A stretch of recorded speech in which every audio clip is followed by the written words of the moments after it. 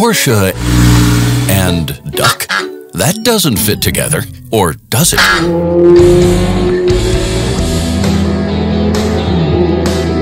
We're in the year 1972. Back then, the 911 was supposed to get even faster and homologated for motorsport. The problem was that the aerodynamics did not live up to what the chassis and engine promised. The developers had to pull something out of the hat. The holy 911 silhouette got a pat on its backside.